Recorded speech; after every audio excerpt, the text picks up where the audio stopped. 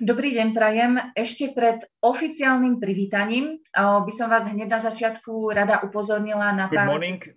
Prior to the start, I'd like to remind you of some technical issues. You can ask questions from this moment on. Good morning, Mr. Ambassador. Can you hear the interpretation? Okay, thank you. So you can ask questions, Q&A. These are just some administrative issues. So when you ask questions, write your name and who you want to ask your question. We will answer all the questions at the end of this conference. In case you'd like to switch to English language, it's possible. You can choose your language. At the bottom, you see a globe with the sign, interpretation sign, and after clicking, you can switch English or Slovak language. And please switch off your microphones to avoid any sound, to avoid any disturbance. So this is all when it comes to technical matters. So now allow me to wish you good morning. Officially, I'd like to welcome you at the opening conference of the grant program named Revitalization of Draškovič Castle in Čachtice. I would like to welcome His Excellency, Mr. Nervik, who is the ambassador of the Kingdom of Norway in Slovakia. Her Excellency, Mrs. Frelichova, who is the ambassador of Slovak Republic in the Kingdom of Norway. And Iceland, and Mrs. Datskova, who is the head of the Department of EEA and Norway grants. An inseparable part of the project is the project beneficiary, the chairman of the Trenčín region, Mr. Baška, the partner of the project, the director of the museum in Trenčín. And I also welcome Mrs. Ondrejkova, who is from Čachtice municipality, the mayor, and other costs, Martin Vysurský and others. The Trenčín self-governing region participated in CLT 01 call, cultural entrepreneurship, cultural heritage and cooperation, with the aim to revitalize the cultural monuments and to support their entrepreneurial potential. The goal of the project is social and economic development enhanced by cultural cooperation and entrepreneurship, as well as the management of cultural heritage.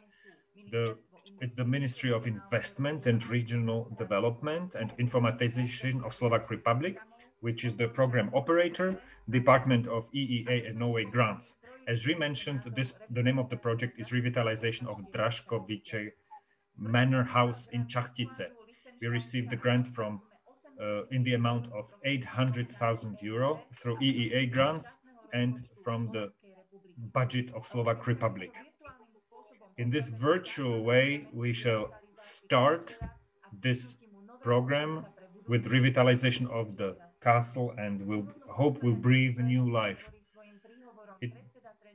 Now I will give the floor to the chairman of Trenčín region, who is also the project beneficiary, Mr. Jaroslav Baška. You have the floor, Mr. Baška. Thank you very much for the floor. In the introduction, I'd like to say that it's not, as a person, I'm not the beneficiary as a person of this grant, even though it would be quite interesting to receive 800,000 euro. But I want to thank you, and I'm very pleased that at this platform, in this online platform, we can communicate this together with the Mr. Ambassador of the Kingdom of Norway in Slovakia. Mr. Ambassador, welcome. And also with Madam Ambassador of Slovak Republic in the Kingdom of Norway. Also welcome, Madam Ambassador. And I also welcome representatives from the Ministry of Investments, Regional Development and Informatization. And I welcome all of you, all stakeholders. And we firmly believe that this project will succeed. And I want to thank everybody who will be responsible for this project. I have noticed for a number of years that Norway and the Kingdom of Norway has contributed with quite significant funds to various projects in Slovak Republic.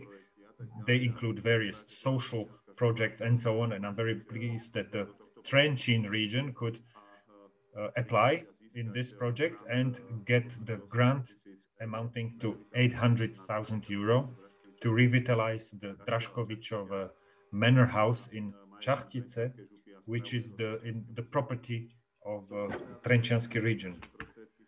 I'm very pleased that we received these funds for this manor house because it's in Čachtice, and I welcome the mayor of Čachtice, which also has other cultural monuments, the castle of Čachtice, and I believe that revitalization of this Draškovičov kaštieľa will, this manor house will not only help to increase the number of visitors coming to this part of our region, of the Trenčín region, and that I hope that after successful completion of the project, we'll be able to welcome more people, not only in Čachtice, at Čachtice Castle, but also at Draškovičov Manor House, that we will be able to welcome more people. Trenčín region co-funds this in the amount of 1.7 million euro from its own budget. We're looking forward to this, and I firmly believe that this project will succeed.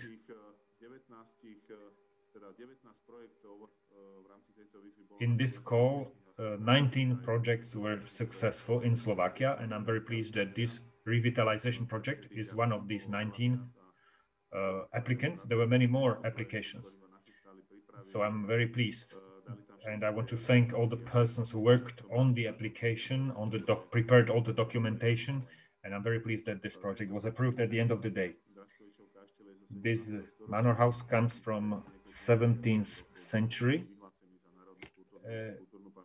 About 20 or 30 years ago, it was declared to be a national monument. My colleagues will talk about it, either the director of the museum in Trenčín, which is responsible for this castle, and other people. I will not talk about this at this point, and I'm very pleased that once this project is implemented, that this castle will serve as a museum, will show the history, and will provide services at the level of 21st century, where the barrier-free approach, cultural informational center, there will be some background, there will be a cafe, and I believe that various cultural programs will be provided, experiences, there will be new expositions also for handicapped people, and it's very important.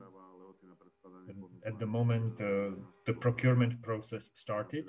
The deadline for procurement is until 19th of May. If everything goes well, public procurement progress is well underway. We would like to start works in the summer, possibly in August of this summer. The time schedule is pretty strict, and I firmly believe that together with all the stakeholders, all the parties will be able to successfully complete this revitalization and bring it to life for everybody who likes the history, for everybody who wants to learn something about history. And I'm glad that one of the monuments will be reconstructed with the help of Norway financial mechanism. As we say, Trenčín region is a region full of castles and manor houses. We indeed have a lot of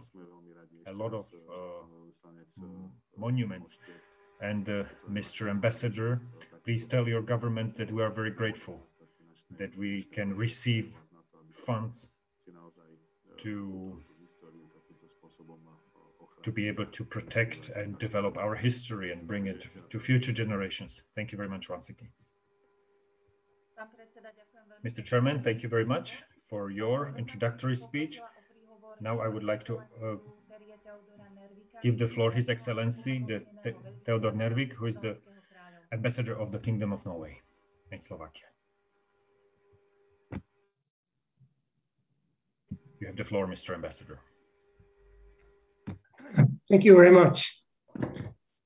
Ladies and gentlemen, dear friends, Dobrý deň.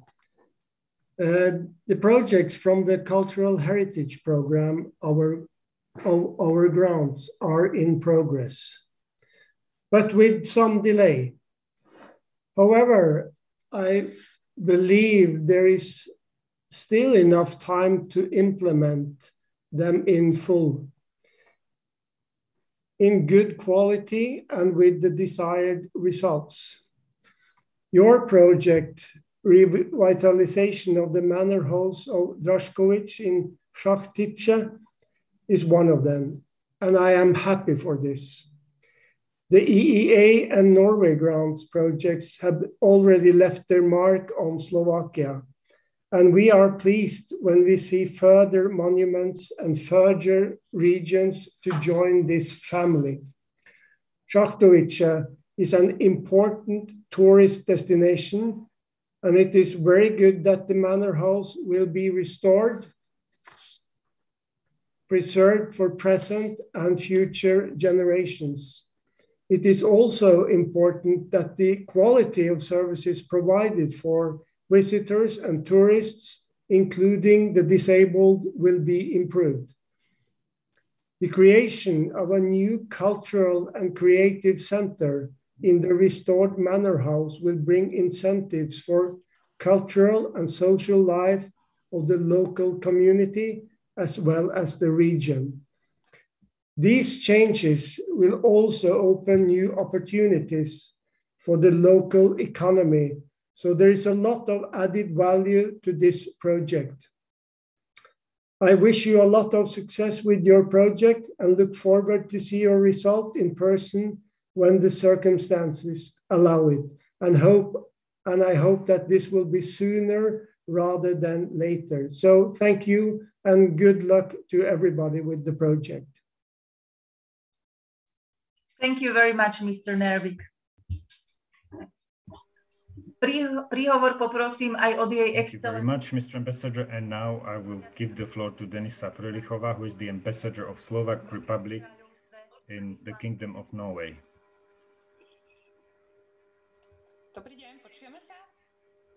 Good morning, can you hear me? Good morning to all of you. Best regards, and I would like to thank the Trenčín region for this invitation. This is a region I come from.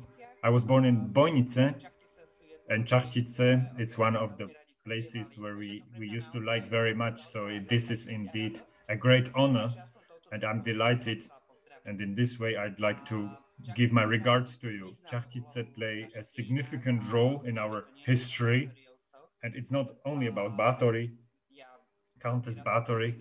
I remember very well when we learned about history in 1847. There was our first national community of Slovaks was formed here with Štur of the Štur period, and they agreed on legalizing the Slovak language and Slovak orthography. My mother was a teacher of literature, so these were places we visited very often. But in general, historic monuments are an inseparable part of our cultural and national identity. This is our richness and richness of our society, and with the direct link to our ancestors. And they are not only cultural issues, but they bring potential of economic development of the region. And Slovakia has a huge richness on its territory, and it requires a lot of work, but also significant funds to preserve this heritage. And therefore, I would like to thank to the operators of Draškovičovho castle and every manor house and everybody who participates. And I'd like to express my gratitude to our friends in Norway, Iceland, and Liechtenstein, and to EEA financial mechanism, which helps to build understanding, to strengthen our friendships and connections in way of supporting cultural heritage. So I would like to wish you a successful conference, and I would like to wish a good and successful project. Thank you very much. Mrs. Frölichová, thank you very much for your speech. Now, the program operator, Ministry of Investments, Regional and informatization, I'd like to give the floor to the head of EEA grants and Norway grants, Mrs. Jana Dacková. Thank you very much. Your Excellencies, distinguished ladies and gentlemen, thank you very much to Trenčín region for the invitation to this opening conference of the project Revitalization of Draškovičov Manor House in Čachtice as the representatives of the cultural program of Ministry of Informatization, Regional Development, as it was mentioned, which is supported from EEA and Slovak state budget. First of all, I'm a representative. I would like to congratulate to the Trenčín region and to the museum for being successful in this call. This support was mainly possible thanks to the consent of donors with using of reserve and transfer of other funds from EEA for cultural renewal of cultural heritage. It is confirmed that EEA and Norway grants play an important role in saving our cultural heritage. They will contribute with 16 million to improve the 19 monuments in Slovakia with the reconstruction purpose. Draškovičov Castle in Čachtice is one of them. And I would like to say that it was not easy to win this grant, since in this call there were 66 applicants. Draškovičov Manor House in Čachtice is one of the successful project because on the selection committee and assessors decided that the project was well developed, well prepared, focusing on establishing an information center in the castle, which requires reconstructions. I'd like to quote the statement of one of the members of selection panel. Renewal of castle and the museum could be attractive for visitors of Čachtice castle ruins, as well as for people living in the near region. The picture of bloody Elizabeth Bathory can be attractive, can add some attractiveness to this place. So there are things to be looking forward to. This castle should provide cultural education events, and it should be a place for relaxation and enjoyment, nice time. So on behalf of program operator, I wish you a successful implementation to achieve this goal. Thank you very much.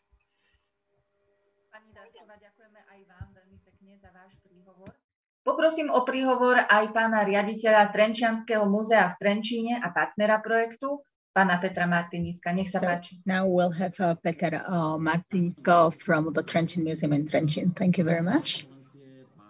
Your Excellencies, ladies and gentlemen. In 2014, when I joined the Trenčín Museum and when I saw the Manor House of Draškovič for the first time, I thought that would be really a challenge, and it would be really a challenge to repair the Manor House so that it can serve the public and its visitors. In cooperation with the municipality of Čachtice, we were able to connect this Manor House to the sewage system in 2015. It was unimaginable. And gradually, with colleagues from the Trenčín Museum and self-governing region, we did the architectural and historic research and repaired the roof to prevent rain from entering. And in part, water and air conditioning is not working, electricity is missing. So it's a recall of the wild 1990s when the building was devastated. And you can see traces of shooting that happened in the 1990s. So the Manor House is in a situation when it was up to the decision whether to sell it to a private investor or whether to take care of it so that it can serve as a place of culture. And I'm very happy that the chairman of the self-governing region agreed that we should repair the Manor House and enhance the culture in Čachtice. and it would really become a jewel of Čachtice. So the Čachtice is not only the Čachtice castle, but visitors should also stay directly in the municipality and also spend their money on buying souvenirs, sitting in the restaurants, and also get education about culture.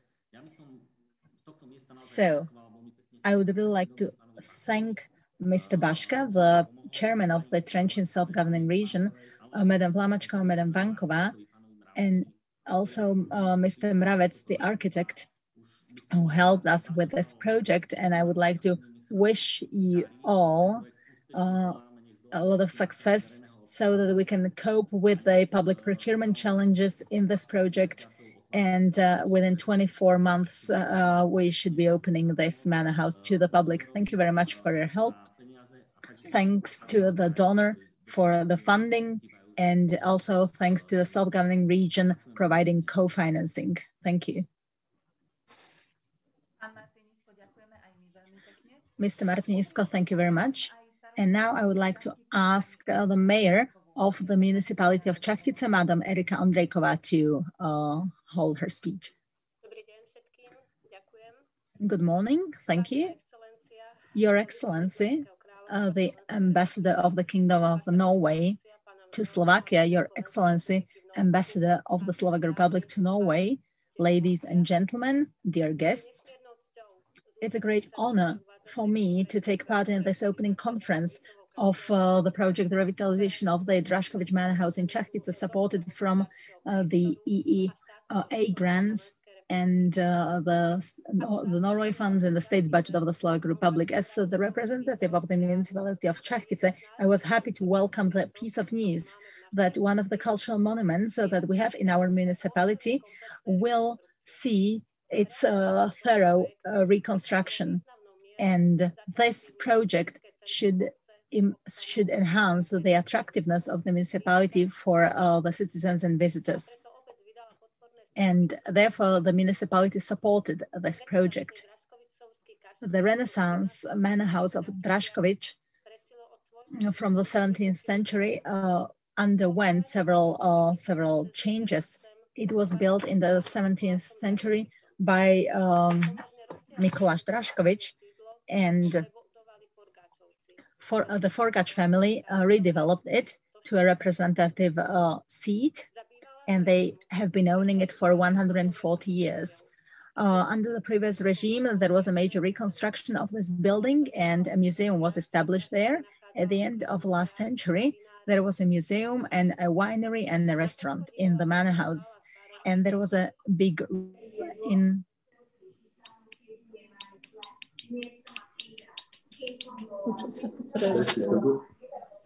There is some interruption. Can I continue?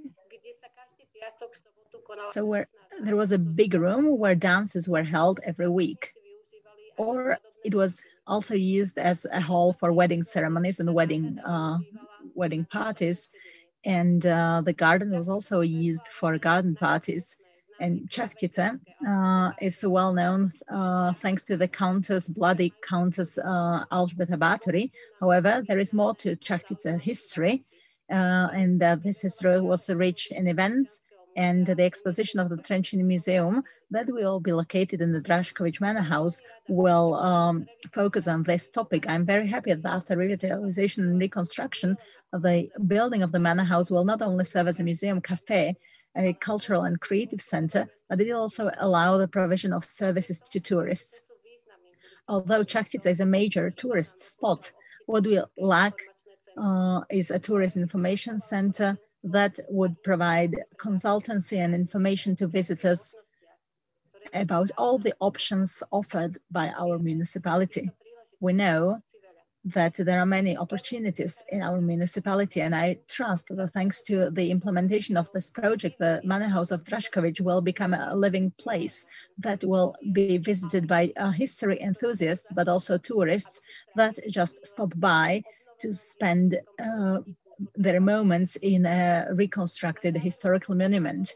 In conclusion of my speech, I would like to wish this project a successful launch, and I wish you good luck with selecting the contractor and a lot of energy in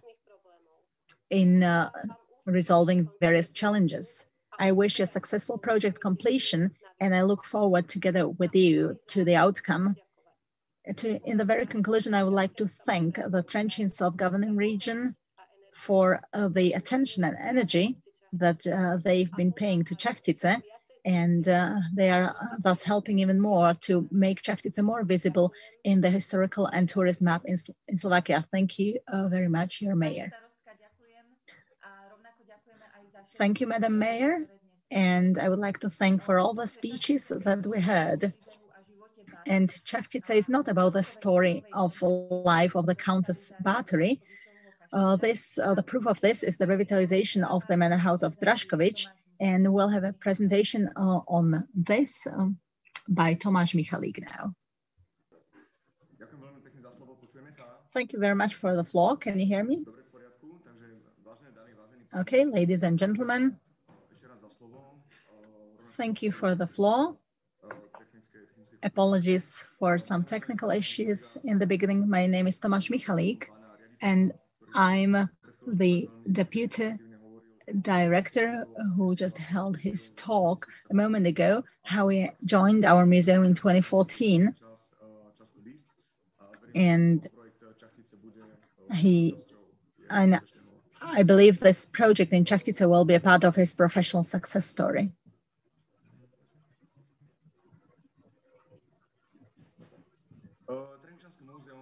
The Trenčín Museum is one of the three museums within our region, and our focus is the Vák Valley region, Trenčín, Ilava, Nové Mesto, Nad Váhom towns, and we're the only partner of this project because we're the administrator of this manor house. We have several major monuments, national cultural monuments, and most of our monuments are in the city of Trenčín.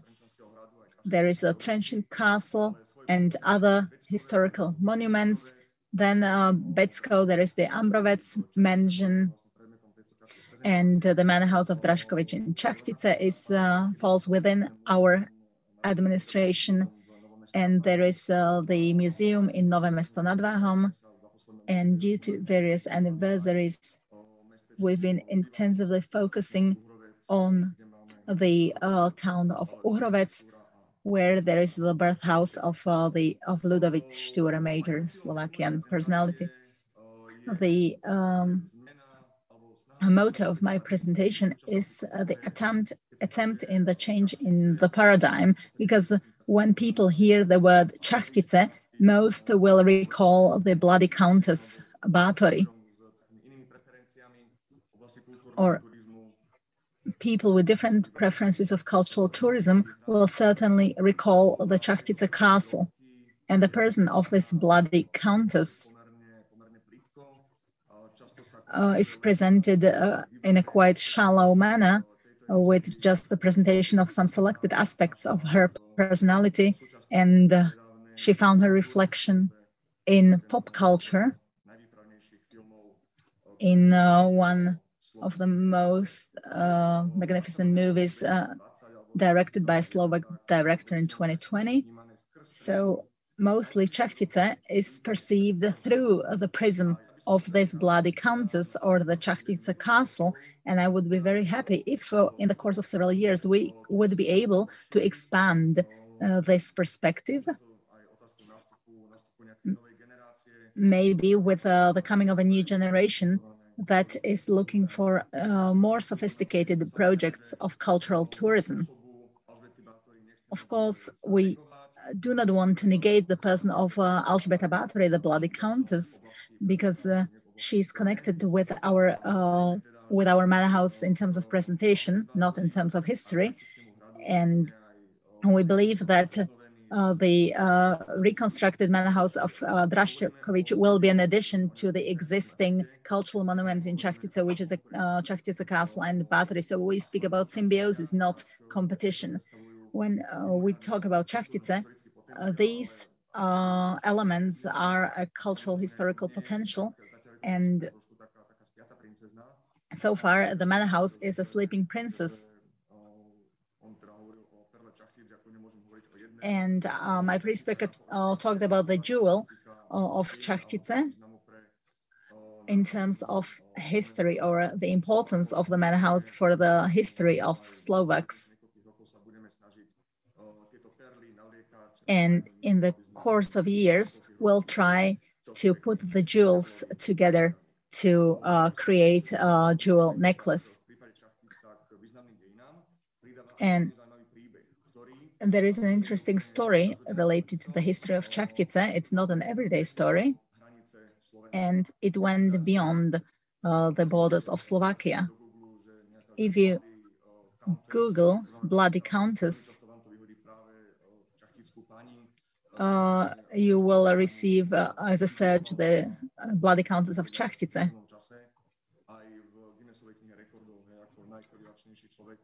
And she also got to the Guinness Book of Records as the bloodiest person in the world. So if you take all these ingredients, you can create a very fine meal in Čachtice. And how do you want to achieve this? We want to implement two types of activities. So the first type is more static. That's the in situ presentation of the actual building of the manor house, which is a major cultural monument. It's on the list of prioritized cultural monuments. So the in situ presentation and in fondo presentation, that means the presentation of our collection. Most of them will relate to Čachtice or the surroundings. We want to achieve this first point through monument restoration and the installation of new expositions. And the second element, in terms of investments, it's not so demanding, but in terms of impact on the presentation of the past of the region that was always adventurous, we want to achieve it through various dynamic activities that I will talk about. We had several acknowledgements of the Trenčín self-governing region, and I also join these acknowledgements because they are behind the successful application. The Trenčín self-governing region is in charge of the construction part. We talk about monument restoration and reconstruction. And the Trenčín Museum, who are the administrators of this building, will be in charge of the expert part, that is the expositions and the content. And this expert part will be covered by our professional employees.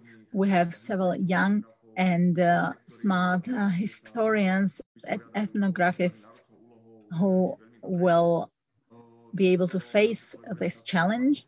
And our colleagues work in the Podjavorinské Museum in Nové Mesto nad Váhom, and we'll be happy to provide support to them from our headquarters in Trenčín. And we also pay external experts from our funds. We have a project board, a team that helps us to cover some topics that these colleagues are expert in. One of those experts is the historian Peter Brinza, who is the director of the State Archives in Trenčín. And the second expert is Dr. Josef Karlik, a historian who is most knowledgeable in the local history of Čachtice and the surrounding region south of Trenčín. Dr. Brinza also specializes in the 17th century, and Dr. Karlik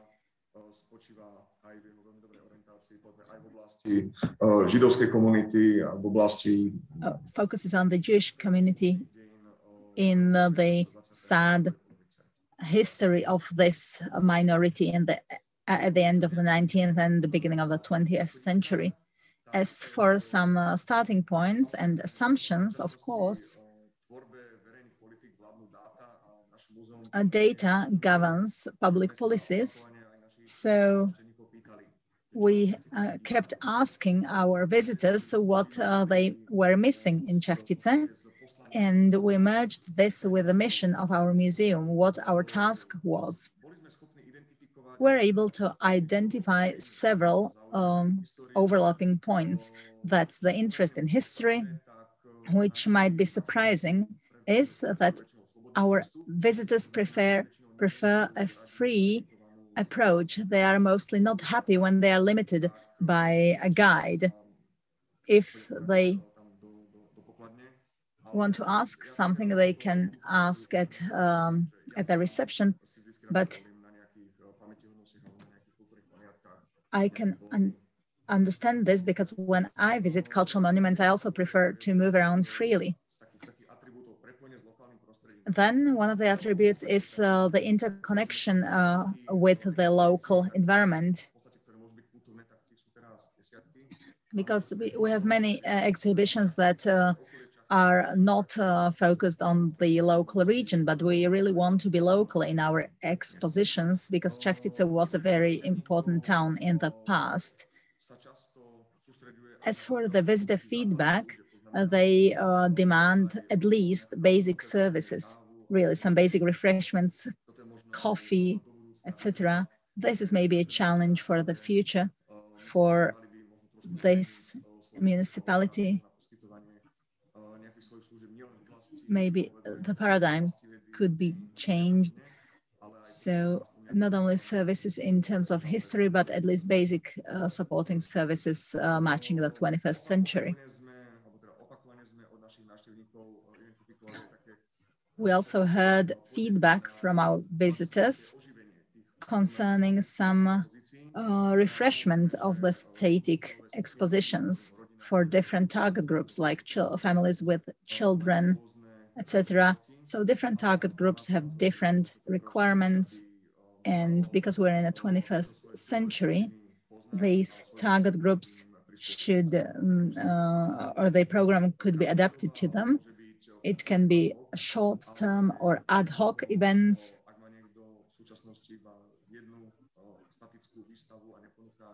Because when there is just one single static exhibition and nothing extra, then it is legitimate to ask that, or it might be considered a black hole. Okay, yes. We also decided to focus on a professional approach. So we established a micro team. We don't want to remain at the surface, but we want to go deeper into the history concerning the expertise. So to sum it up in one sentence or a slogan or motive, we want to focus on the presentation of the past in a modern, attractive way. We believe that this way we opted for will lead to increase of number of visitors, and it will also generate profit, because what we can believe together with Mr. Director, the renewal of monuments shouldn't serve a purpose. It should be just the first kick-off of a new attribute, which should help to develop the sites, but to renew some monuments which are not visited by anybody, this is not a good investment. So we're coming to an economically rational approach to renewal of sites supported from public resources. And I want to stress that we hope that the whole philosophy of this project is in line with this call, CLT01 from 2019 in these EEA grants. And each slide should be concluded by a leitmotif. We believe that cultural heritage should not be just a passive recipient of support from financial resources, but it should be adjusted to generate some income, which must be, of course, reasonable. We don't want to have a new Disneyland or something, We don't want to abuse the monuments, but to have some economic advantages. If there's economic benefit or profit zero, that is not probably the good way. So in a Trenčín Museum, we are happy about this setting, and we believe that the parameters were set very well. After the static, colleagues will talk about static elements of this project. Excuse me, this presentation was originally done. Mrs. Varova was supposed to speak about the result of surveys. Mr. Janura will talk, and then Mr. Mravec will talk about the reconstruction itself. And our colleague historian, Martin Pusovsky. And now I will only say a few words about dynamic element. When it comes to these dynamic activities, we talk about presentations, lectures on historic issues. As it was said, we will focus on the region of Čachtice, and we'll talk about minorities. The area Pecko, Nové Mesto nad Váhom, Čachtice. This region in the past was a region with a large number of high number of Jews. So the Jewish community was very strong. In some regions, it was 1/3 of the population, but due to some tragic events, this was the past. When it comes to Čachtice, we would like to focus on Roma question of Roma issues, mainly concerning their handicrafts, smithereens and so on. And we talk about artistic talent of Roma kids. When it comes to discussions, we will focus on combating extremism.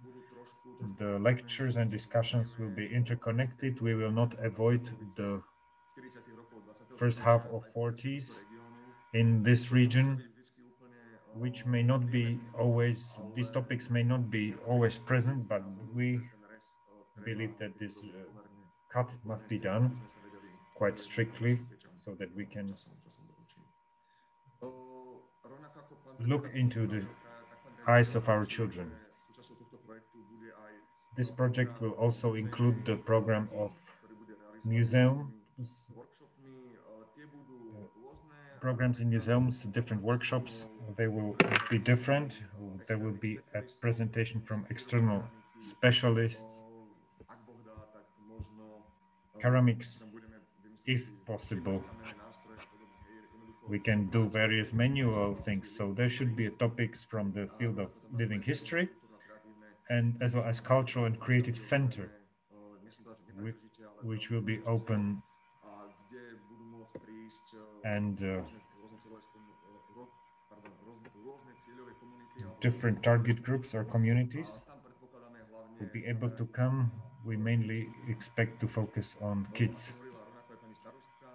As Madam Mayor said, together with Čachtice, there will be an information center where we expect a symbiosis of our interests with the interests of Čachtice.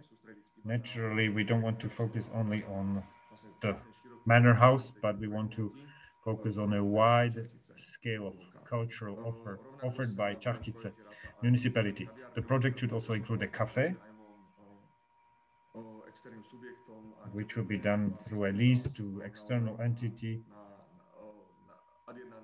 where we want to focus on quality and local approach. So I believe that the assignment from our side will include the offer of local products. We're not talking not only about Čachtice, but also about region, more detailed regions. So why we believe that this project was successful, or conditions of success? Well, first of all, it's based on the number of pillars. The good preparation. I believe there was a high degree of preparation. The surveys, monument surveys were done. Some other are expected. A colleague from the Regional Monument Board will talk about it. Also, good preparation of project documentation. People who understand it, they provided various comments. We don't expect to have some principal objections of project preparation, a topic which was discussed by Mr. Chairman of the Trenčín region, which was reflected, in my view, into a positive result for this project, was the willingness of co-funding to a large degree, and we are grateful to Trenčín self-governing region for this, which did a lot of extra work, and we are very grateful for this. Such a scope of support is indeed unseen, or is indeed unique in comparison with other projects. The third pillar are ambitions of the partner. Trenčín Museum in the past years invested into each of its projects, indeed, into each of the projects.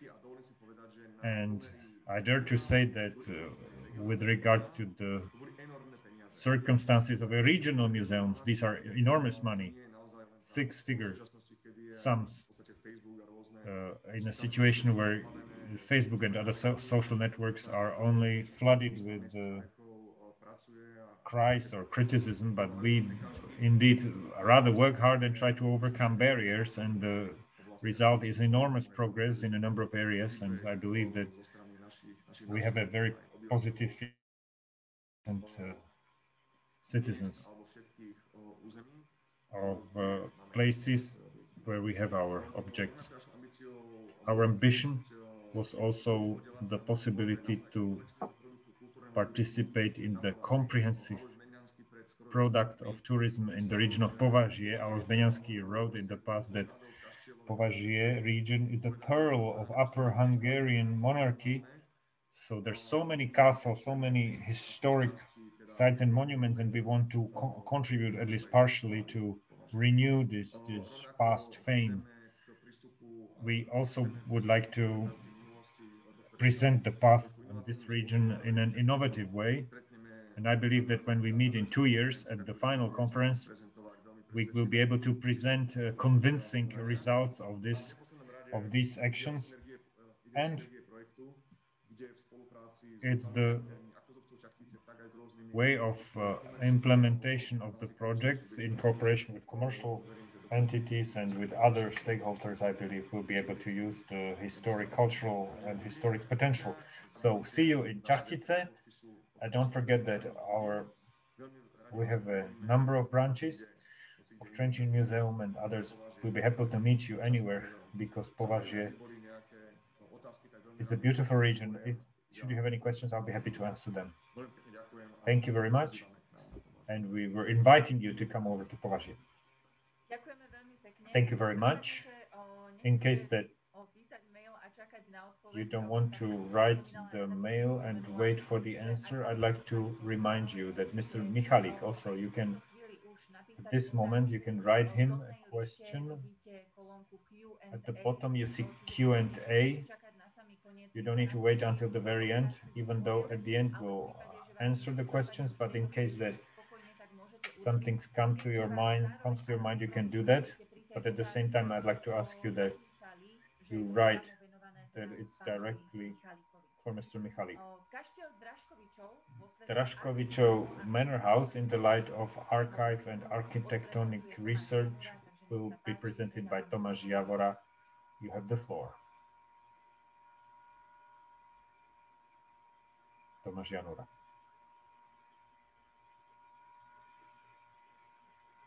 Takže najprv musím teda prezentáciu. So I'll share my screen to show you the presentation.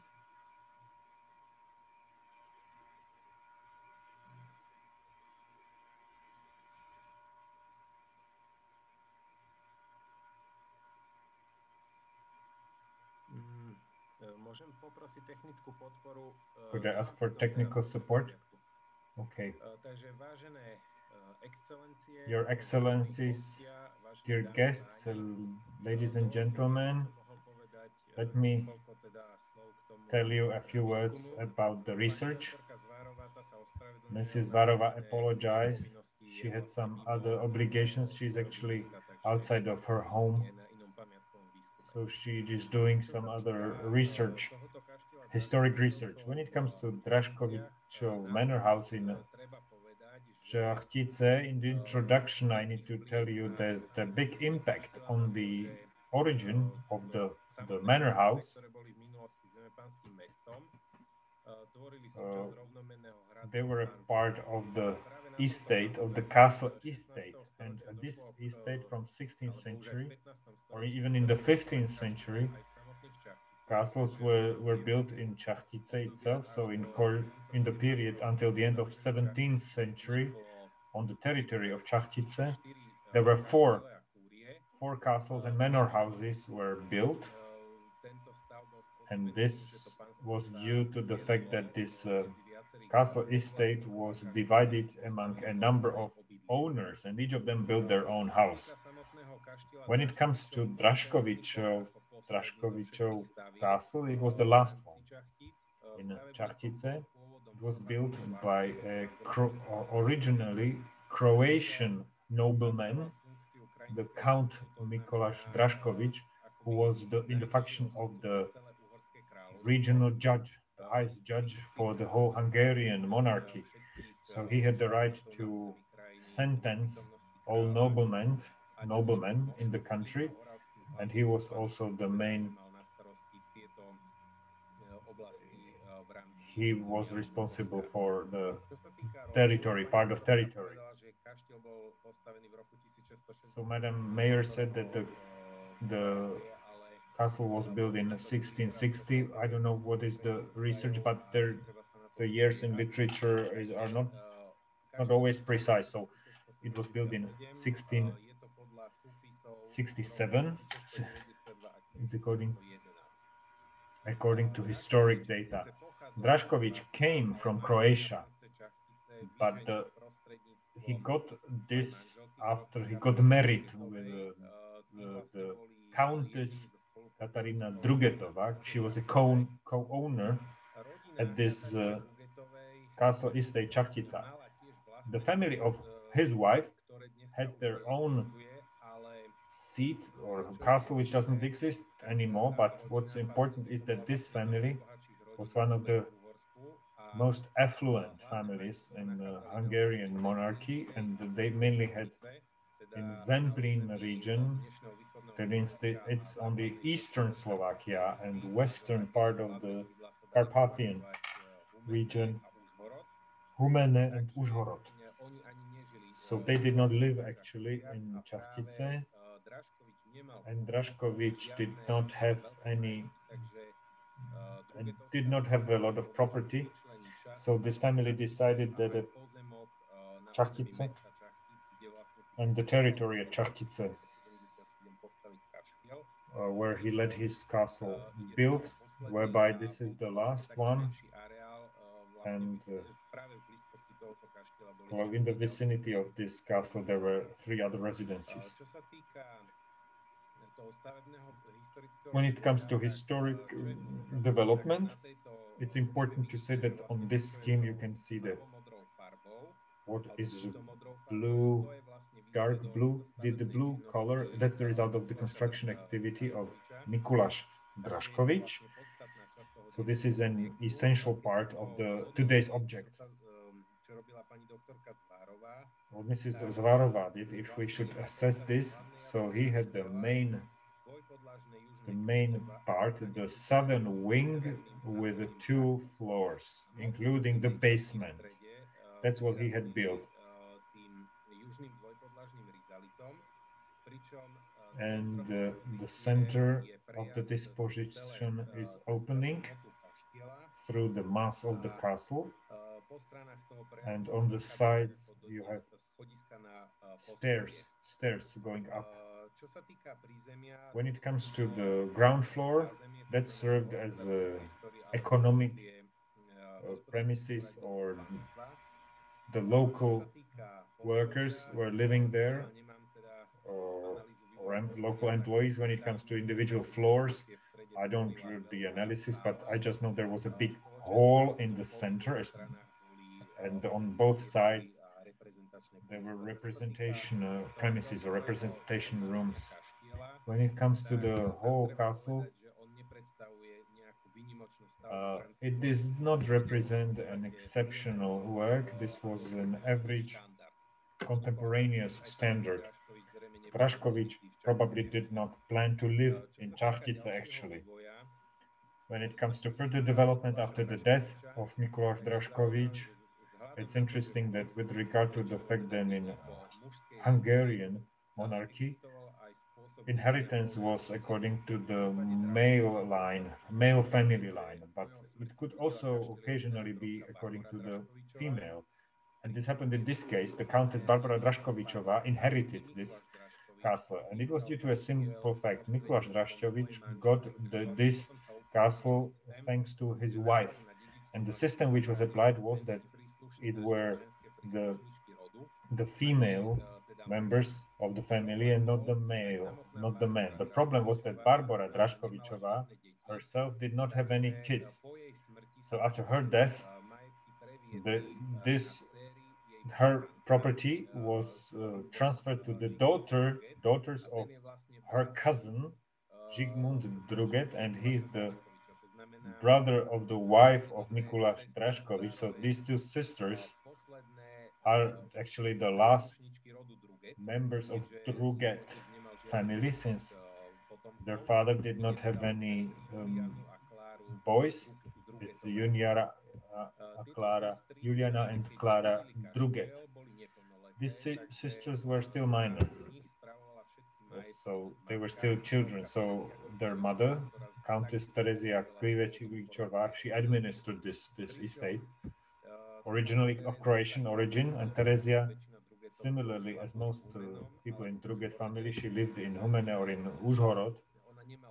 So she was not actually interested in this castle, and when in 1710 an exchange agreement was signed, which meant that the Earl Pavel Forgač, who was interested in this, since the Forgač family had property, especially in a Nitria region, including the Čachtice. So they agreed on a simple thing. Pavel Forgač Sr. would give to Tereza all his shares, all the property which he inherited after his mother, to Kristina Drugetova, who was the sister of the wife of Mikuláš Draškovič. So he left her the property at the Zemplín region, and Terezia gave up in favor of Pavel Forgač to the whole share of Draškovič. Na panstve, a tým vlastne došlo teda k tomu, že v roku 1710 sa So what happened was that in 1710 Pavel Senior Forgač becomes the owner, and the name still remained the Draškovič Manor House, although the owner was changed. As for the reconstruction during the era of Pavel Senior Forgač, you can see here in light blue, that's his contribution. That's the second in sequence. And as for this reconstruction, he expanded it by the new wing, this blue, light blue, of 2 floors. And according to the documentation from the 1950s, there was a chapel there, but today we are unable to locate it due to various reconstructions in the 1950s and later. As for the facades of this new wing, they were similar to the main southern wing. There are wooden chambrains. As for the preconditions, there is a niche with the Virgin Mary of 1715, and this replaced the older sun clock. That's a question for the Trenčín Museum. It's obvious from the maps of the 19th century that there was also a southwest wing. Today, this wing is non-existent, so it has to be underground, and archaeological research could confirm whether this wing was also built in the era of Pavel Forgáč, or whether it's a later building or earlier. Dobre, pozriem sa na to a nájdem. As for the property after Pavel Senior Forgáč, he's an interesting personality because after the death of his wife, Emerencia Revajová, the countess, he decided to join the clergy, and he became a bishop and prepost. And these are just honorary functions, and it's a reminiscence of the medieval bishopships during the presence of the Ottoman Empire.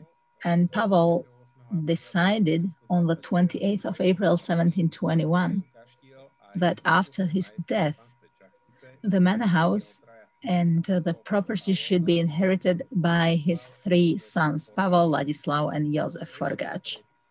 And before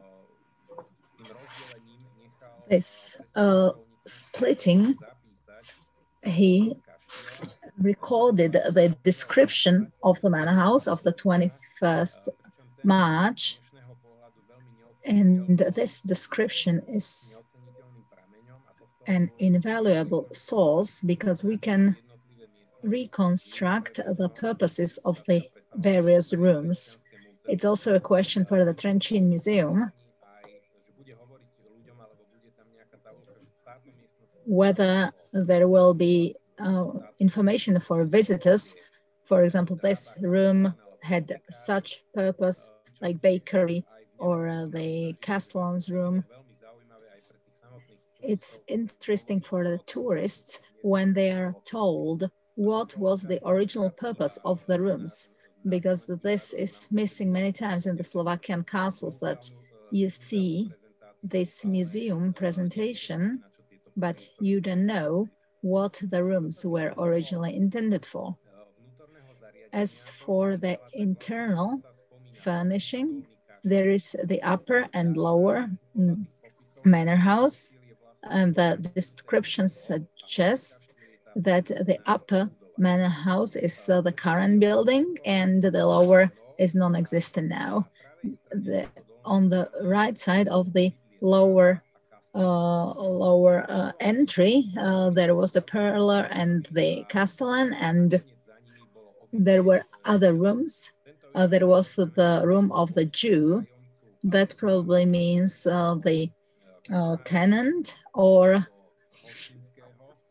somebody who ran the pub, because it was mostly Jews at that time that ran such businesses.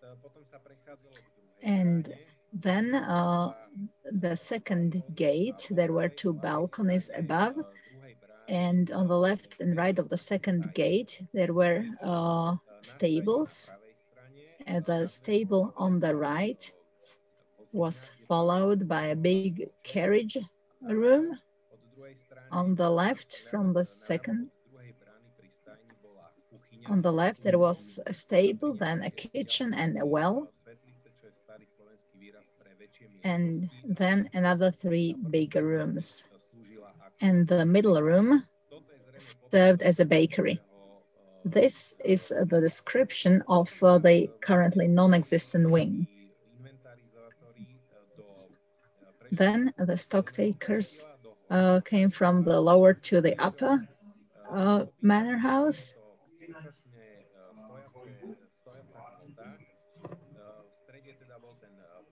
And in the middle of this building, there was the carriageway and two staircases to the first floor. And on the ground floor, on the left and right, there were rooms. One of those rooms was the storage room, and then the chaplain's room. And in the middle, there was this representative hall where social life took place. And on the right of this representative hall, There were 3 rooms with various baldachines, and it's a question whether it's paintings or textile. And the last were 2 rooms. The cabinet with an Italian chimney that has been preserved. The Italian chimney referred to an oven with an artistic design. On the left of the representative hall, there were 3 rooms with paintings, probably some gallery, and then the chapel where masses were held. As for the other history of the manor house, out of those 3 sons of Pavel Senior Forgách, the only owner was Ladislav Forgách because the others lived elsewhere. And this is due to the fact that Ladislav was a council in the Royal Representative Board in Bratislava. And it was a kind of government because it was executive power of the Habsburgs in Vienna that ran the entire country in terms of administration and the working of the state institutions. Ladislav Forgách is interesting because he had 4 wives with 15 children, but only 5 lived until adulthood, and the succession was not only in Čachtice, and the only heir of the manor house in Čachtice was his youngest son from the 4th marriage, Mikuláš Forgách. Mikuláš Forgách lived in this manor house with Countess Jozefa Rudňanská, his wife, and she came from a family that was very close to the elite of the monarchy at that time. And she was born in Náčepín, a Baroque manor house, a part of Budapest. And Mikuláš Forgách got very good contacts because her family was among the elite of the then society. They didn't have any children, and after the death of his wife, Mikuláš never remarried, and this can be due to the fact that they really loved each other, because at that time it was normal that after the death of the wife, the husband would remarry because he needed to maintain his family.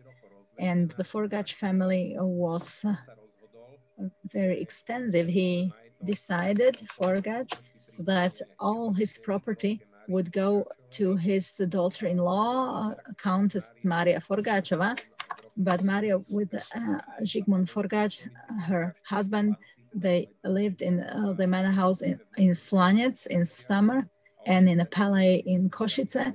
So they had absolutely no interest to move to Čachtice because there was nothing they would have in common with it. And therefore she sold the manor house in 1852 to the Čenkys. These are the last owners at the end of the 19th century. This only comes from the regional monography. And the last documented owners in written documents are the Čenky family. I was unable to find anything more detailed except for what you see in my presentation.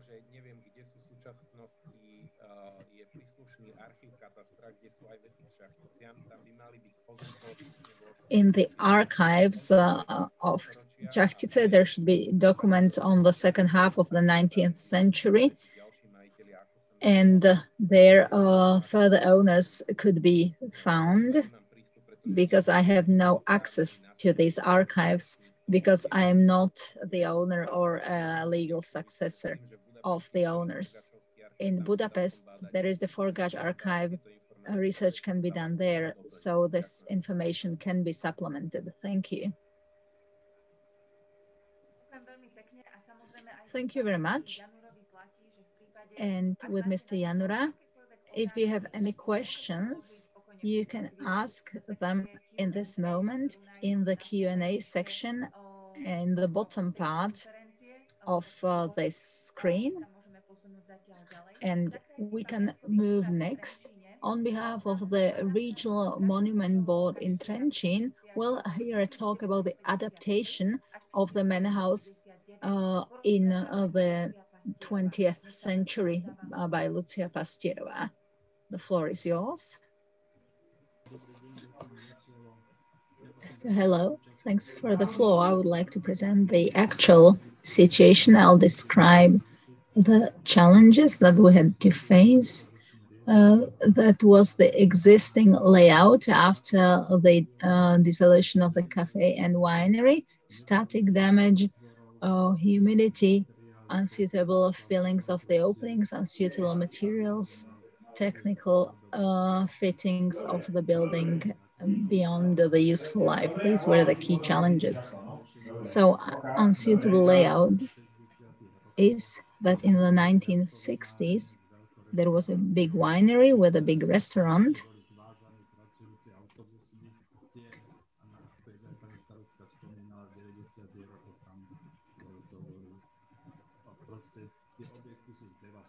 The buildings are really devastated. Here's the basement and the ground floor. This was the restaurant and the winery, most devastated. And in the first floor, there is the museum, and these premises are in quite good condition. Then the fillings of openings, upper left is a typical 19th century window. And below these are portals of the 1970s, it's iron and glass, unsuitable for the building. And some doors are in the state, as you can see on the right, unsuitable materials. And in the passageway, there is concrete floor. In the restaurant premises, there is a spish travertine. It's not an original material unsuitable for this building. And of course, flooring of that period, you can see it on the right. Then another problem are static damages, cracks.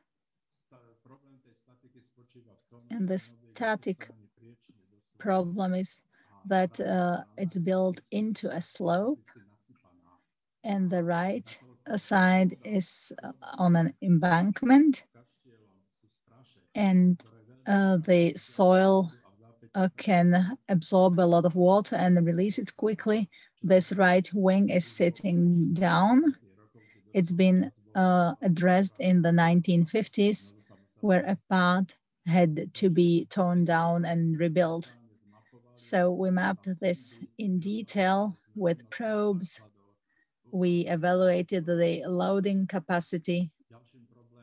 And another challenge are the walls that are being torn apart.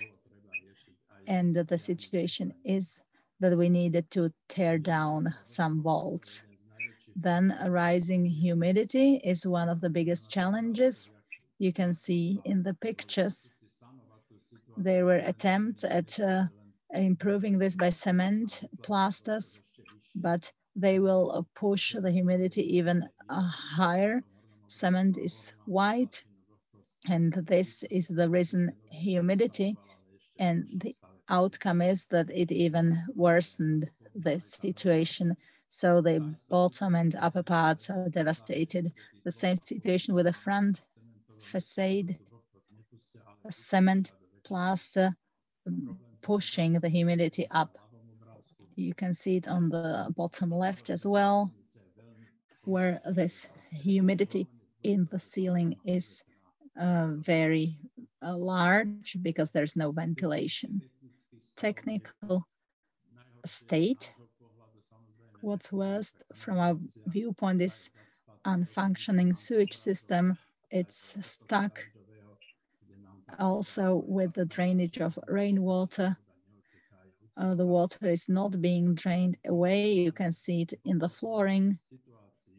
And in the complicated static situation, it's really dramatic.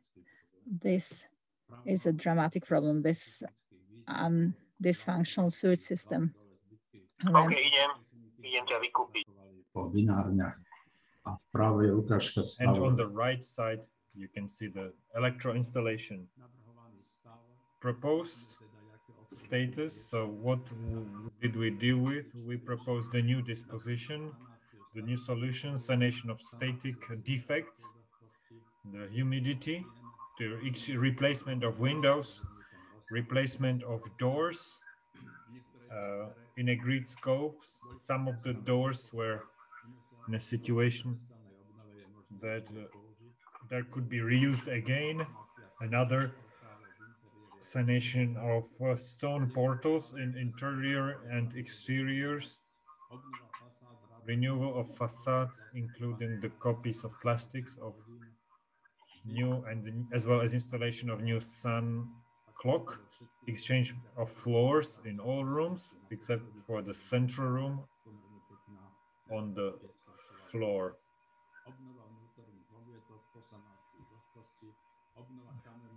Renewal of the layers, new solutions to the pavements around the object, and the sanation of the fencing, as well as the garden would be done in the second phase.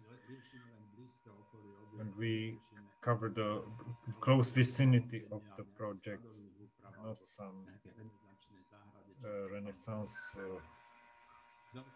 garden.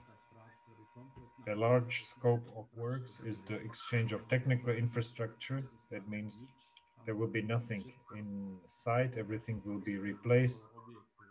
Around the object, all lines will be replaced, plus new gas connection, new electric connection upon request.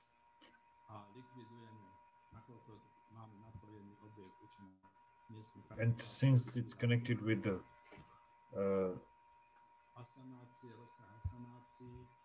in sewage, then assanations, removal of the old floors at the ground floor, first floor, and all the walls, including portals and floors, removal of wooden stairs, which is not functional, then removal of stairs in the northwest wing. There were some decrepit old doors which need stairs which need to be completely rebuilt.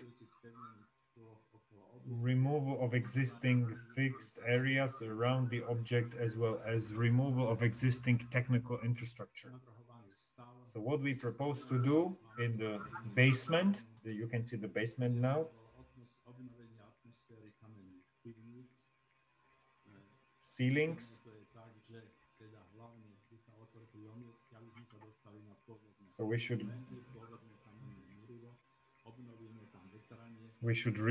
renew the air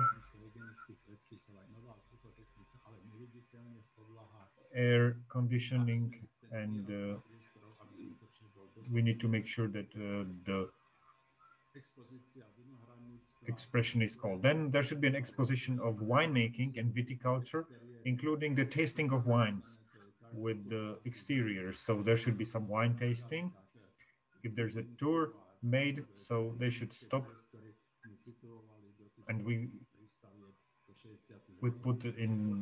found these rooms in the basement for wines, and with this corridor, we could have some chairs and tables, and people could taste wines. Then exposition of bathory is on the left.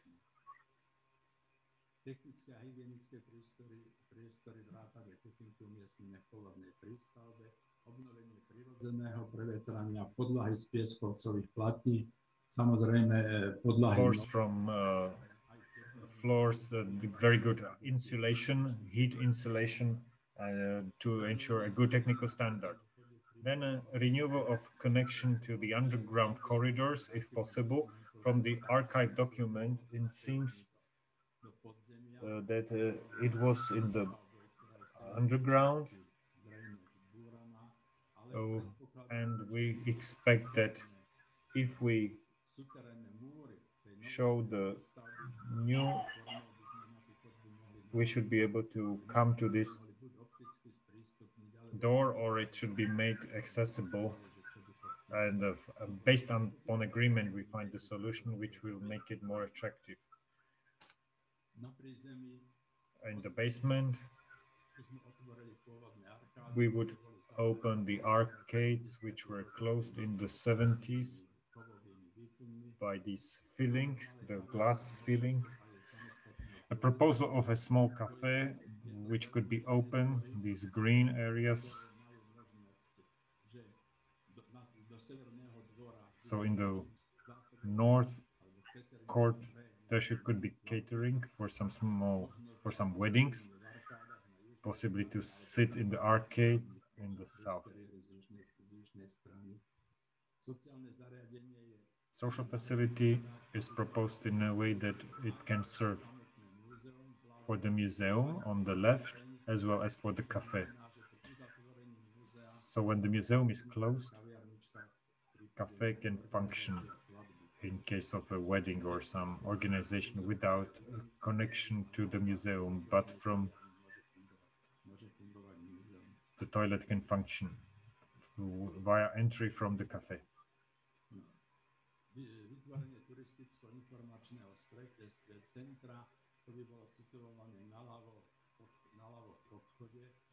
Ja som ešte nespomenul, tam som si nevšimol, že dali by sme do pôvodného stavu ten podchod pre koče, ktorý teda priestorovo je charakteristický pre daný objekt.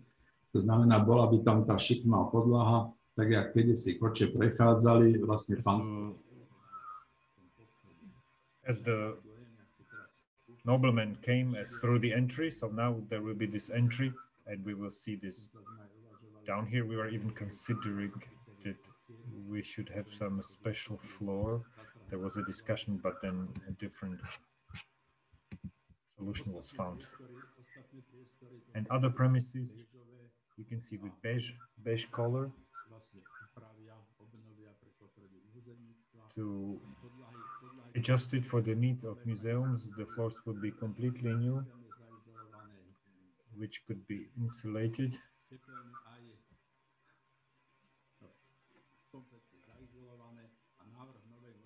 And the proposal of the new boiler room in the northern corner. On the floor,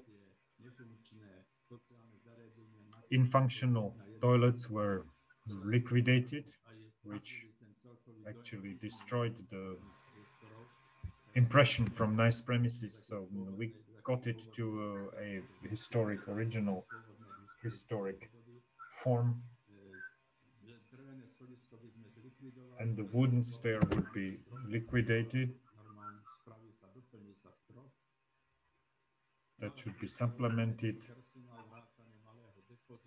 Small deposit. This would be in the renewed wing, northwest. Replacement of existing floors for Renaissance wooden floors. Localization of original artifacts of the object into the central hall. So the statue of Virgin Mary, we will have a copy of it. Of the original would be put in this central room, as well as the relief, as a precious artifact, which is not in a very would be put in the central room. Moreover, to improve the insulation, there will be the insulation of the floor. So this is the proposed solution. We have visualizations, what it should look like after the reconstruction. The idea is that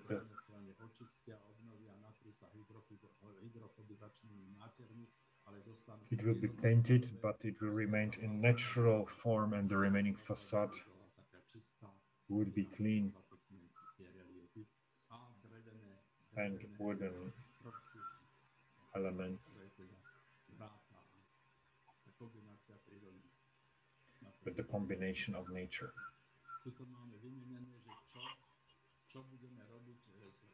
So what shall we do in terms of static defects?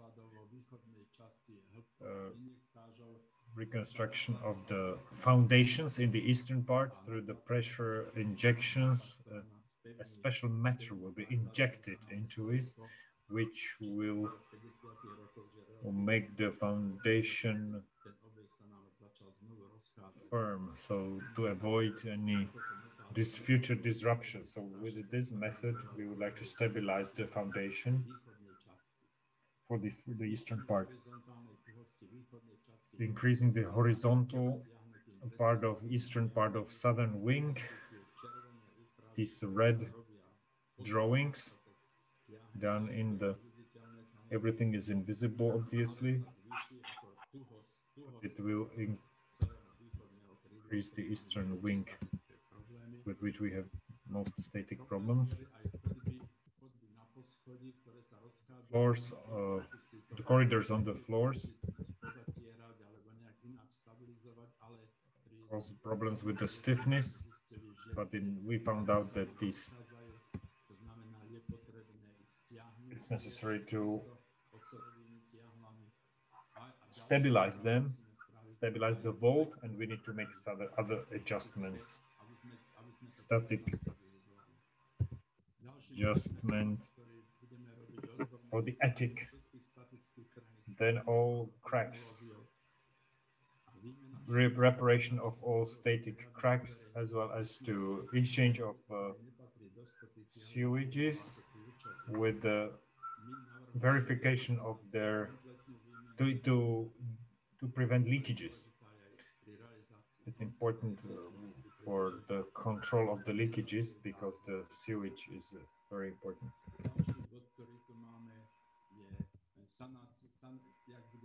The sewage system.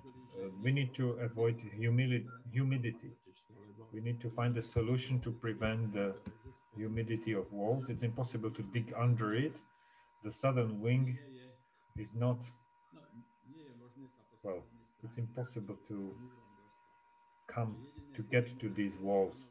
So if we want to find a solution with some super modern way, we would put injection, which is very expensive, and it's not appropriate for this. So we decided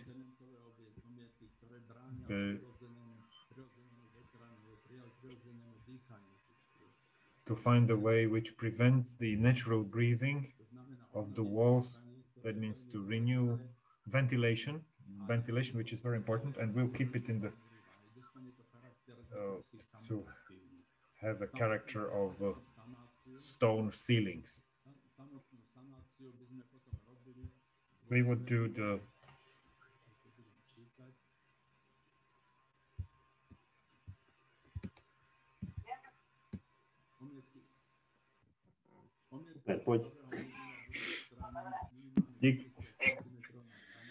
So the plaster of the walls would be removed at least 50 centimeters above the humidity level, and there would be an infusion hydroisolation shield along all those red lines. So all walls would be insulated through the pumped shield.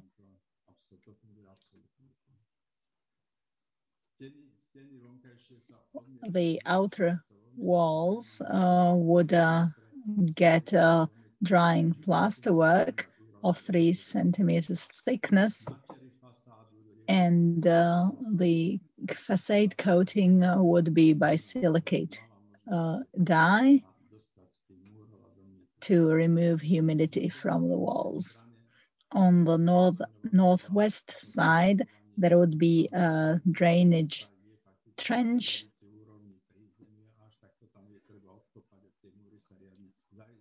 so you would need to insulate the walls, and we'll put a ditch to remove water. And in the interior, the plasterwork would be removed 50 centimeters above the humidity level. So that would be all from our perspective. Thank you. Mr. Mravec, thank you very much for your presentation.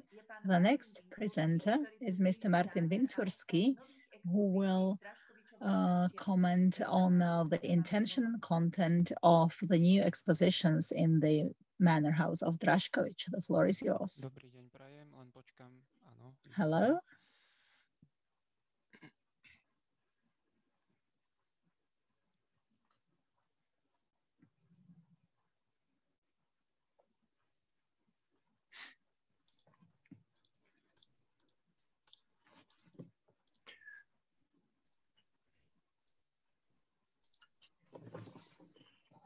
Tak, vážené dámy, vážení páni, zdravím vás. Ladies and gentlemen, good morning.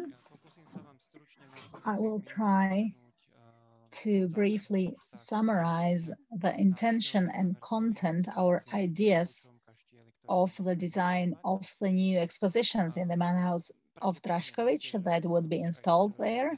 You probably know from the pre-speakers that there was an exposition in the Manor House of Draškovič in recent past. Since it's been closed, it's inaccessible, being liquidated and removed. But this previous exposition was smaller than what we intend, and it's good to know that the Manor House was used as a museum in the past as well. This is just for illustration that the expositions concerned the history of Čachtice, the Tatrin club of the mid-19th century, or Alžbeta Báthory, the Bloody Countess. As for the thematic focus, we do not want to deviate from this. Our expositions should reflect the history of the region.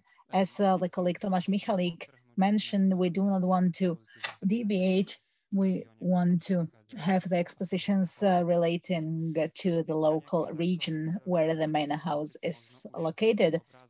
As for the idea concept, you could get a picture from Dr. Michalík's presentation. It's important to say that as an expert institution, we put emphasis on the expertness, and there is one question there of Mr. Janura. I can answer it on Alžbeta Báthory, but I'll answer in general. We plan to have the expositions as expert ones in line with expert literature and research.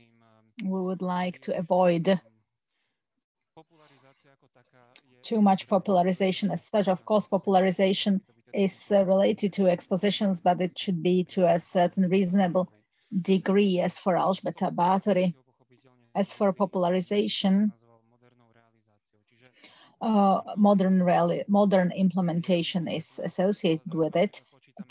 Expert nature is important, but people will not come to the museum to buy expert research literature, but laymen will come who want to see something nice, so they want to learn something, and the modern implementation will help in this.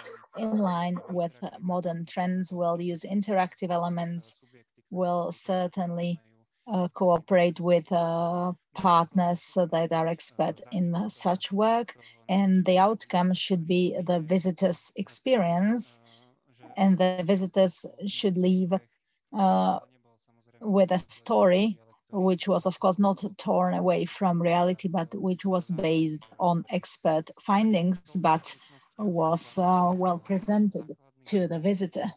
So much to the key idea.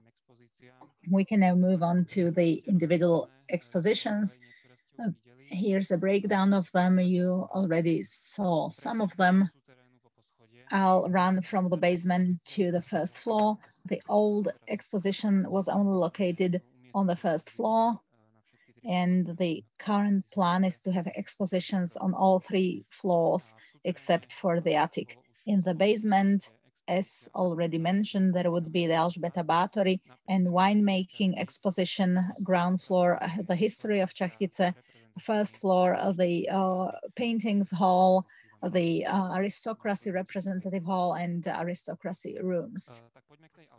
So moving on to Alžbeta, of course, it's the most important chapter of Čachtice's history, at least as for the lay perspective, people coming there would expect that there would be something on Alžbeta Bátory, and it's a fully legitimate expectation. And now we especially talk about the basement that would be focused on the presentation of the darker side of Alžbeta Bátory's history, the accusations of torturing and murdering girls that she's infamous for, and will take into account relevant research and expert literature, and will put emphasis on a serious form of presentation.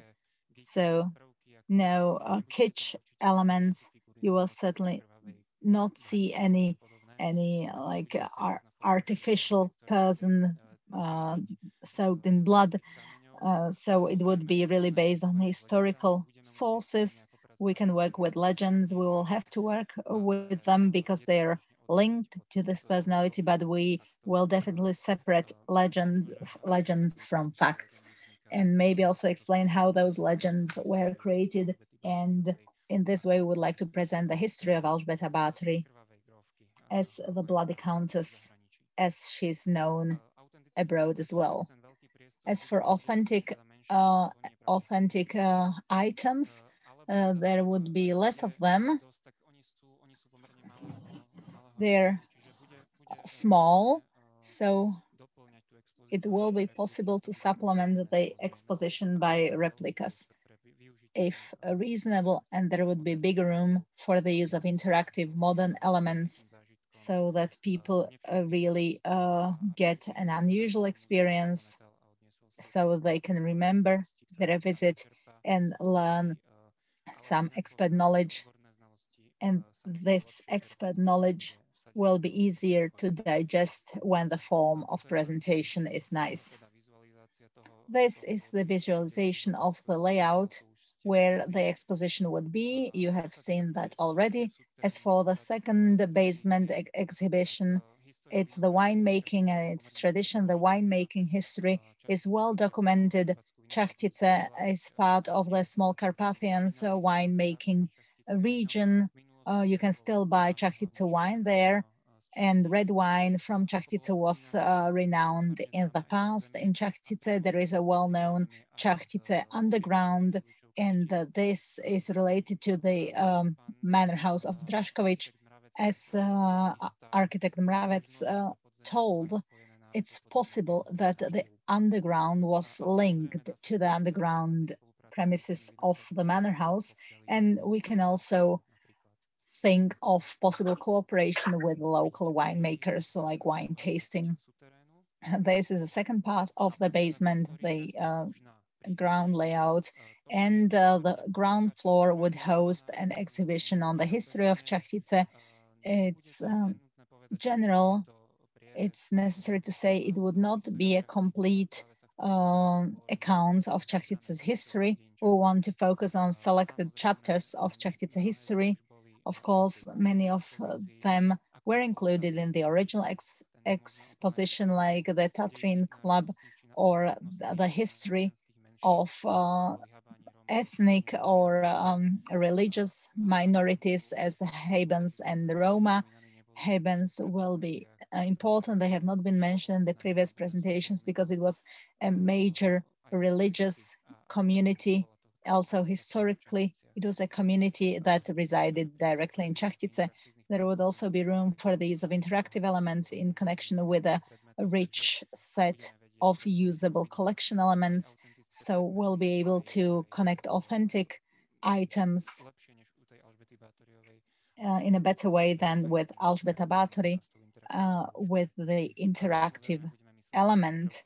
Of course, we'll also consider the elements and activities for children and young people so that young visitors also can benefit from an experience. I'm sorry, I went into technical details on the layout, so the expositions would be up to here. We can move to the first floor, where there would be a paintings hall as the first room that I picked. It's not a standard exposition compared to the other ones because it would be a free room that would also be dedicated to other activities, not just visitors coming and looking at the paintings. There would be less of them. These would be mainly paintings, and the center should be left free and open so that it can serve as a room for various lectures, events, weddings. So the paintings hall would not be as demanding as the other parts of the expositions for implementation, but we'll try to select high quality and authentic paintings that relate to Čachtice and its surroundings. Here you can see the paintings hall in the layout. And the one before last exposition should be the aristocracy room. It's a representative room with a wooden floor in the central part in the first floor.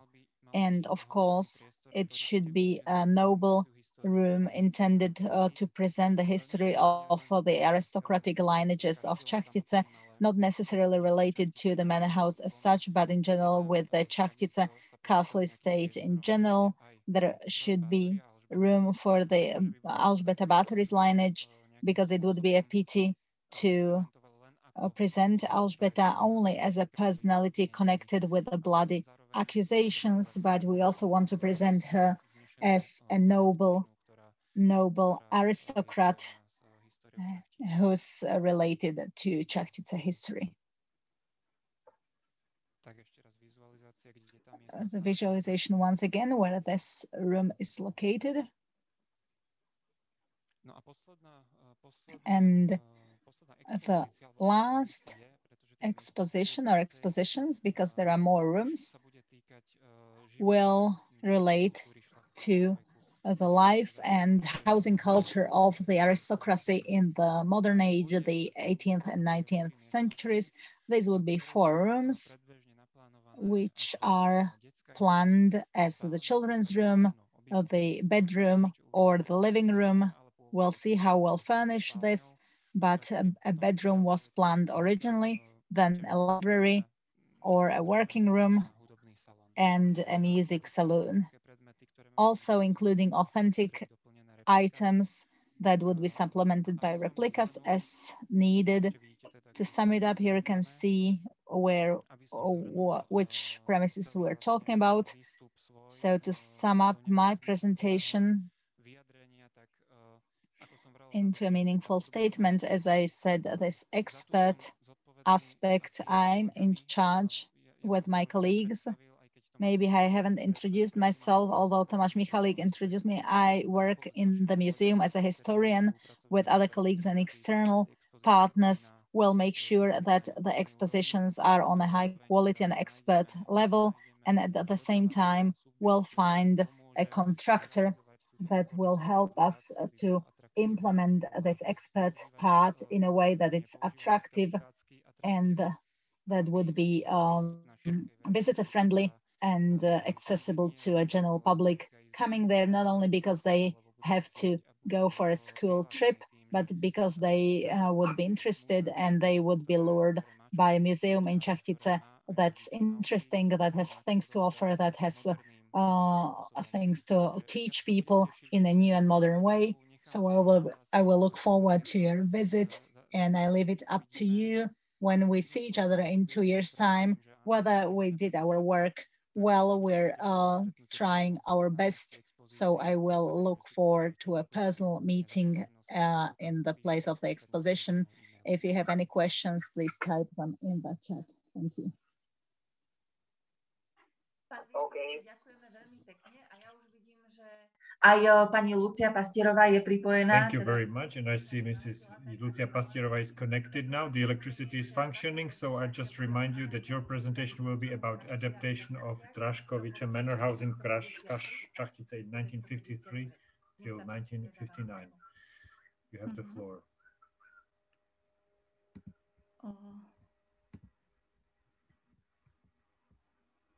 Pardon, ešte si musím spustiť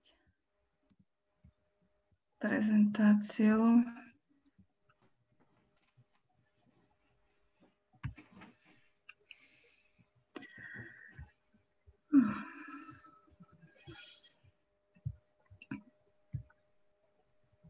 Tak.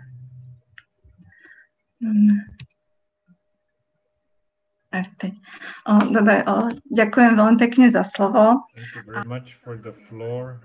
I apologize for technical problems. Originally, I was supposed to relate to Mr. Januri and his presentation, and I'd like to describe the adaptation of the manor house done in the 1950s. This construction period prevented the threatened disruption of the castle, and now it's as we know it today. Based on the data, official data, we can easily reconstruct the whole process of this renewal, which was quite difficult, and I'd like to say that we see this in front of today. So the adaptation of the manor house, the decision was made in 1953 on the basis of inspections of the monument board in Bratislava. It was stated that the object is in desolate conditions, but it's worth to do a general reconstruction. This catastrophic situation got worse due to lack of maintenance and inappropriate use. The first floor of the object was the store, was the storage of grain, and this threatened the lives of the people living in the basement. There were 40 people living in the manor house at that time. What the monument board says that even the shakiest part is an integral part of the object, and any demolition of the object cannot be done without a review by the official authorities. The plan was the following. The first floor should be used as a theater, a reading room, or a library. On the ground floor, the Czechoslovak Union of Youth and Sokol should use it, as well as an advisory center for mothers and an object for housekeeper. Due to lack of capacities of atelier,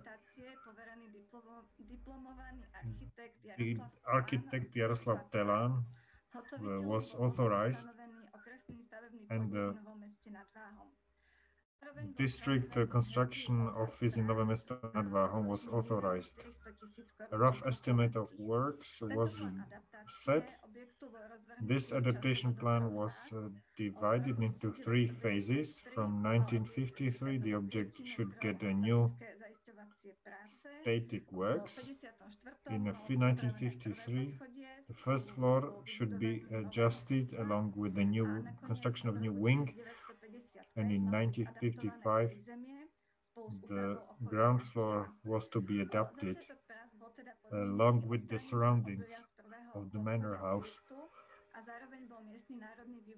It was necessary to remove the grains from the first floor, and until 1953, 8 flats were to be constructed for families who would have to move out of the manor house. As it turned out later on, both these conditions were quite an obstacle to the early start of construction works.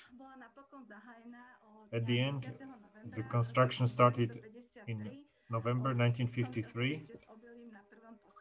There were still grains on the first floor. From the letter of district construction office, we learned that on 20th of November, not all necessary project documentation was handed over, and during the inspection from 5th of December, we learned that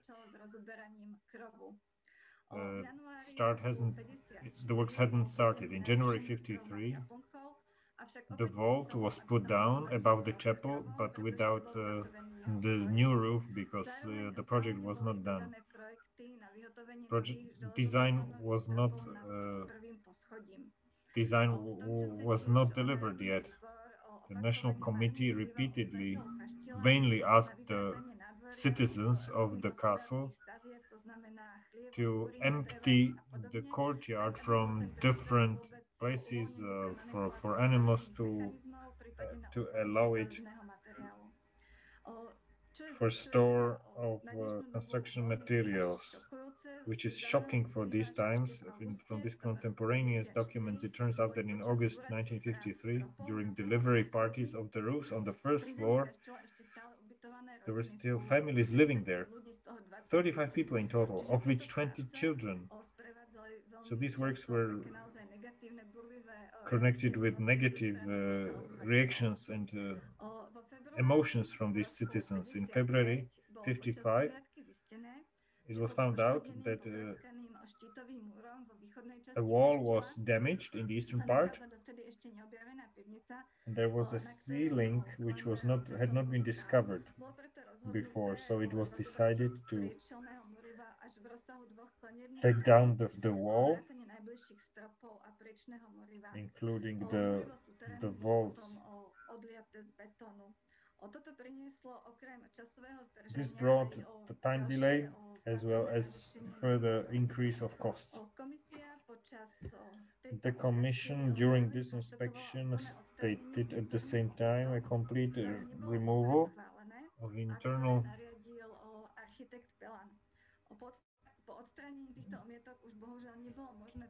plaster, and it was not possible to judge the reason of this plaster, but due to the methodology, it's assessed as the biggest negative feature of this adaptation. In spite of all unfavorable circumstances, during 1955, the roof was completed, including a number of chimneys, and the construction was fortified, was stabilized.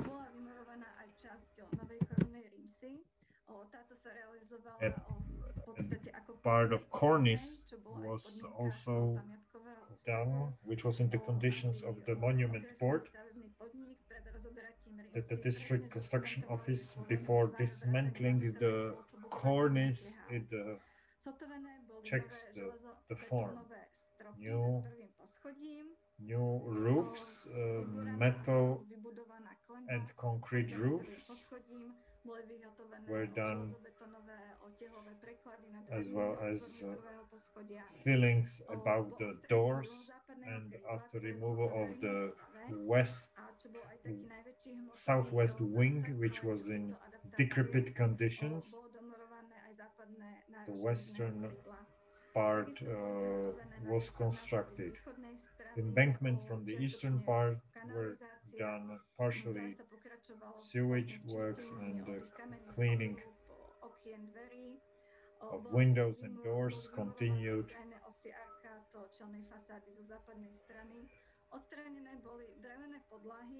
Wooden floors were removed in the ground floor, as well as the brick floor below them, and after the removal of the stairs, new podests were done below the planned new stone stairs for the floor. In March 1956, works started on the site. The old plaster was removed, and the constructions required 6 centimeters of layer of a new plaster, which was not planned, and it caused a repeated increase of costs and time. In the summer of 1956, it was necessary to remove the wooden wooden scaffolding. In June 1956, the plastic interior was done, and works were suspended due to lack of labor force. In August, only concrete foundations below new stairs were done, and in November of 1950, the building was emptied from originally the last inhabitants left, and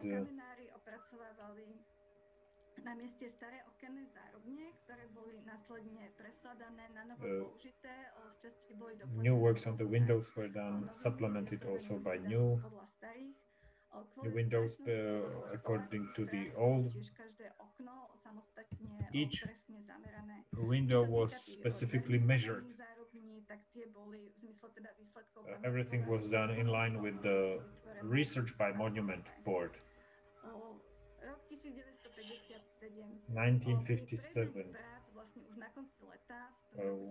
At the end of summer in 1957, it was stated that the course of works is not satisfactory. District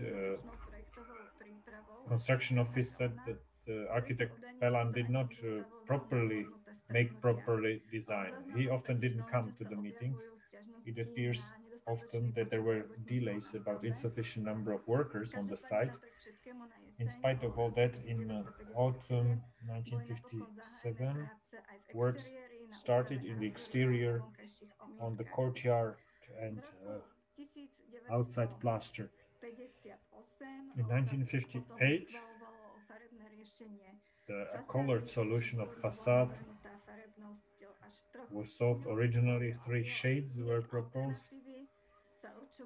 and alternatives were determined as today. After the samples were put to the facade, the two shades of colors were selected in April 1958. Most windows were installed with the walls in red color and around the building. Works were done around the building.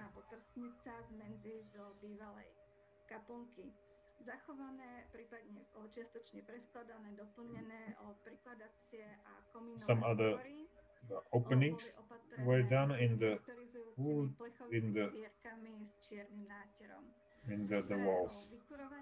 For heating, it was proposed to have standard heating facilities, even though in the contemporaneous documentation it is stated that it would be appropriate to have the atypic ceramic stove, which would be adjusted to the object. It was also said that there should be some ventilation openings in the roof. Doors and windows were colored in brown, and otherwise the construction stagnated in June, August 1958. According to the construction diary, only one person was working on the site, one worker only. In October 1958, for instance, construction supervision stated that the district construction supervision was unable to ensure installation of all windows and doors, even though they were delivered to the site 9 months ago.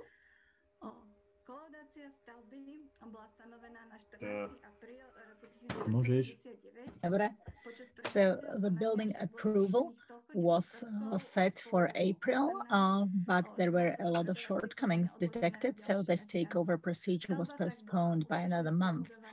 The building was approved then on 15th May 1959, and its final value was valued at 1.9 million Czechoslovak crowns. The reconstruction that was originally planned for 3 years was prolonged to almost 7 years. And from today's perspective, we can be thankful that it took place because it preserved the building and it can be evaluated as positive. In conclusion, let me wish all participants a lot of energy for the years ahead and the successful sticking to the deadlines. Thank you. Madam Pastierova, thank you very much. You were at the same time the last speaker, and because all the presentations are behind us, there is now time for the Q&A. Currently, I cannot see any question in the Q&A section, so in case you want to reconsider them, maybe we can now have 1 minute for you to type your questions. In the meantime, I can read one information by Kristina Lorková. Hello, Mr. Michalik. I don't have a question. I would just like to appreciate your sound and business-like approach to the maintenance of life of cultural monuments. I'm new to the cultural monument industry. I was addressed to manage a project that was also subsidized under this program, and I trust that cultural monuments can only survive these times when quality and relevant services are merged with a business approach and, of course, all with respect for history. Christina from the Spiš Museum. Thank you, Christina. And certainly, Mr. Michalik was pleased by your contribution. We're still waiting. In case you have any questions and you want to get answers, you can ask them, or ktoré sa nachádzali v prezentáciách, tak aj dodatočne. In case you note down the email addresses that were found at the end of presentations, of course, you can approach the presenters individually via email, or this conference is being recorded. It will be available, so you will certainly get hold of these email addresses. Madam Tišková, there was one more question on Alžbeta Bátory in the section that you haven't read. In the Q&A section, I can only see, oh, I'm sorry, at the very bottom.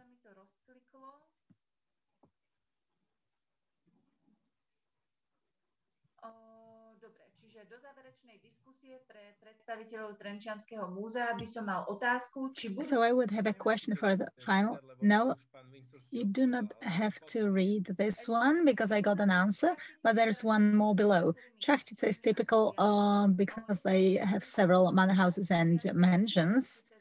Isn't there a plan for the museum to do tours of the municipality of Čachtice with the option of visiting the church, the priest house, the cellars under the Nádaši manor house, and also the pub, which is also a historical monument?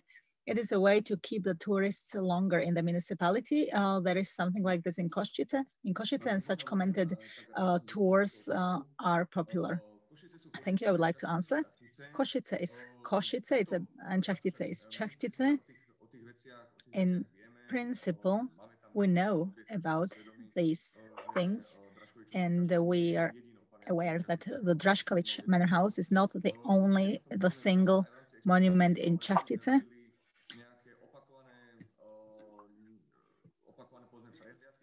As for repeated tours, rather not. Maybe we can have 1, 2, 3 days a year where we would focus on Čachtice more, but it's also a question of cooperation with the municipality. I didn't mean that the commented tours would run every day. In Košice is also once per month, or the once in 2 months, of course, not every day.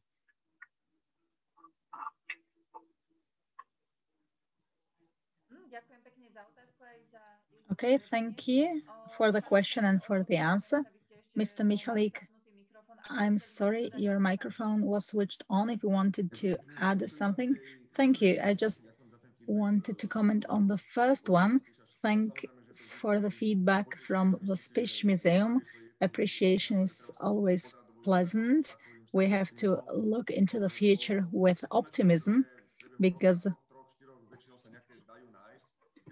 you can always find funding.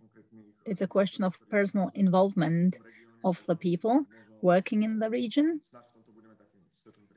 So hopefully we'll be a positive role model. Thank you. Thank you very much. Currently, I really don't see any other questions. In case a question got lost, you can now raise it again or retype it. But as we can't see any more questions, in this moment, I would like to thank all presenters and participants for your attendance to the opening conference. And we wish a lot of success to the project. And in this way, we got to the conclusion of this conference. I thank you for your attendance, and I wish you a nice day.